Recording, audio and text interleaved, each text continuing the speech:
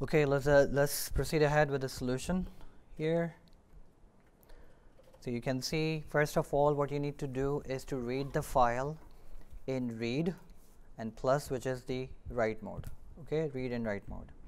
Once you read the file and assign it a name as a file object here, file, so you have to read the lines. So we are using read lines because we can see clearly that all the elements, all the numbers are present in a separate line. So read lines would be an ideal method to read this data. So once we use this method, read lines, it will fetch all the elements and put them in a list called data.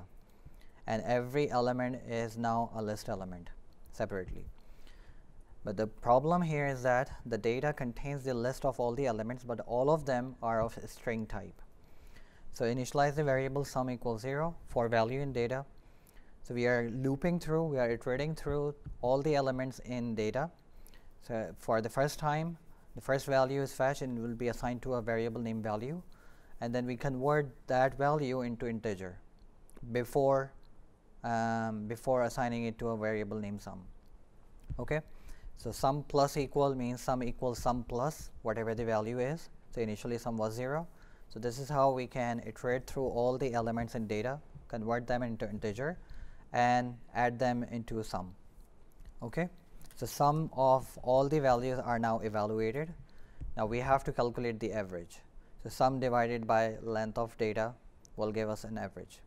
Now this average is a floating point value. Whatever we need to write into the file has to be converted into a string. So here we are actually converting it into a string and assigning it to average variable. You could have just simply passed the same thing here directly. This is an additional step here. So you convert it into a string first, and you also have to append it as an average equals. Okay, so that's the reason why this is not an optional statement here, because you have to append the data as average equals and then whatever the value of the average is. Okay, so this is entire string, and then you write this value, and then in the end you close the file. Okay, so I have it written here.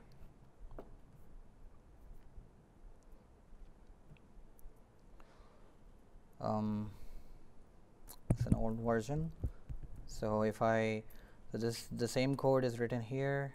Let's say it is R plus is the correct mode, and now let me run Python 3, and this is activity. I have it saved with the activity number 2, and you can see this is the file that I'm reading, data.txt.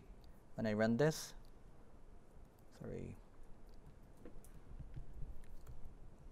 it actually appends it like this. So this was supposed to be the file, and there you go. Average equals 2.3335 as a string is added at the end of the file. Okay, so